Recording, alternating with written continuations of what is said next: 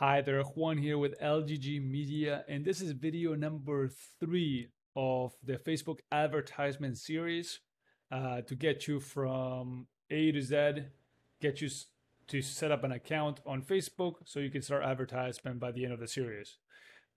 So in this video, I'm going to be covering the ad account payment methods.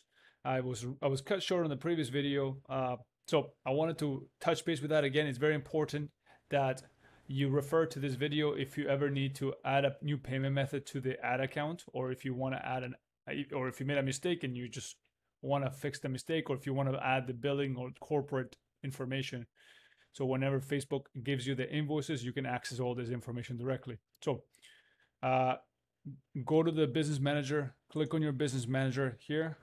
Once you're in there, go to accounts, go to ad accounts, select the ad account that you're running ads from, and on the top right corner here, where it says opening ads manager, click on the drop down menu, click on view payment methods. When you open this up, what's going to happen is it's going to prompt us to add a payment method and select which payment method we want to add, right? How much, so this is going to show you how much you owe to Facebook. Here are the payment methods that are going to be used to pay for the ads. So the options I have available here in Canada at least are credit card, PayPal, or ad credit.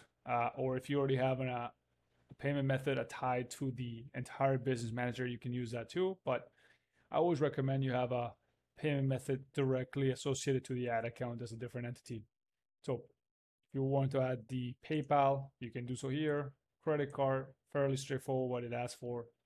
So yeah, do that if you ever need to upgrade your card, or if you want to change your PayPal account in the future. Or I know in the United States of America, they also allow you to pay for ads directly with your bank account. So if you have a corporation, just connect that directly. So yeah, if you want to set a spending limit, you can do so here.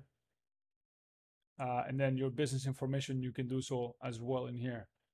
As far as payment activity goes, you can click on this here, and it will show you every single instance of a payment you've made to Facebook.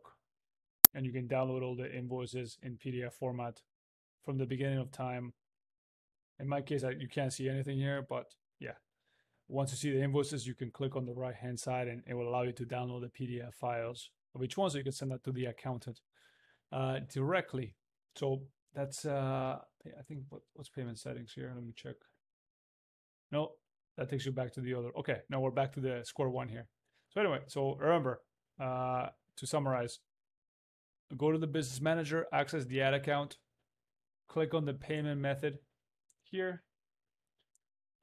You're on the screen, add the payment method or replace the payment method, and then access your invoices by clicking on view payment activity. Okay, that is it. Let me know if you have any questions. Put them underneath in the comment section, and if you don't, I'll see you on the next video. Bye guys.